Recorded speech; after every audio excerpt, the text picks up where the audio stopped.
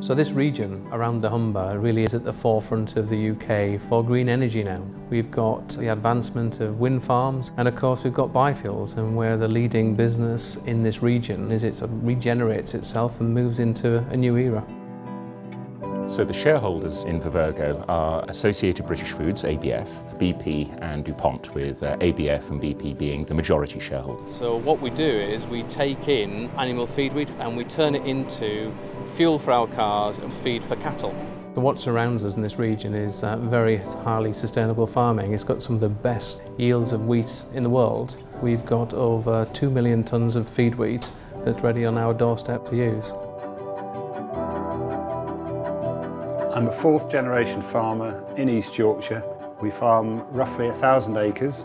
The biggest crop we grow acreage-wise is wheat. We grow feed wheat, which means it's wheat grown to feed to cattle and pigs, rather than bread-making wheat. And the reason for that is because the yields we get are high and the protein gets diluted, and to produce good loaves you have to have high protein wheat, which we can't grow. We grow the wheat and harvest it and dry it and put it into store, and then when we sell it to Frontier, who then sell it on to Vivergo. For our end use of the product we produce is the perfect scenario. The wheat will be coming from somewhere between 50 to 80 miles radius of the plant, so it's a really great opportunity to supply wheat which would predominantly been exported to a good local home.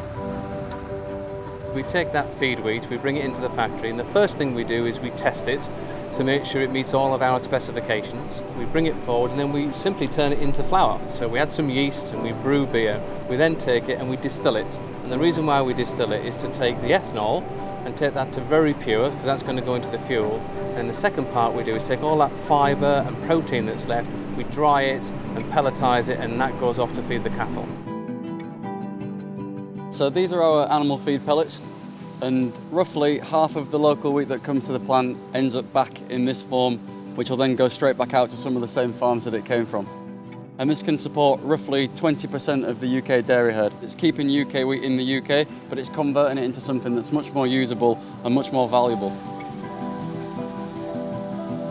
We produce about a third of the UK's needs for bioethanol into petrol in 2013-2014. We'll be one of the biggest bioethanol producers in Europe, certainly the biggest in the UK. So the greenhouse gas savings that we achieve from our fuel when we compare it to petrol, when we're fully operational, we can achieve over 50% saving on the carbon dioxide that comes out the tailpipe of the car, which in real terms is equivalent to taking about 180,000 cars off the road annually. As a responsible producer of biofuels, we need to be able to demonstrate exactly where all of the wheat came from. We also then need to be able to demonstrate exactly how much energy was used from the original field through to your car engine. So I think if you look at the Hull and Humber region, the area never really recovered from the collapse of the fishing industry, and I think there's a lot of hope that the renewable energy sector can provide a real boost. Growing up in the local area, it's great to be able to play a part in that. So in being able to set a business up of this scale and size, one of the big opportunities we've had is to recruit a whole new team. The training's been second to none. Really enjoyed commissioning the plant and learning how to actually run it as well. Yeah, we're in a fabulous place. I've got a great team. We think it's important that when we invest in biofuels, we can show that it's really biofuels done well. For us, that means it's done at scale, at prices that will be competitive with crude oil. It's sustainable. Vivergo is going to be a great business, a very strong asset.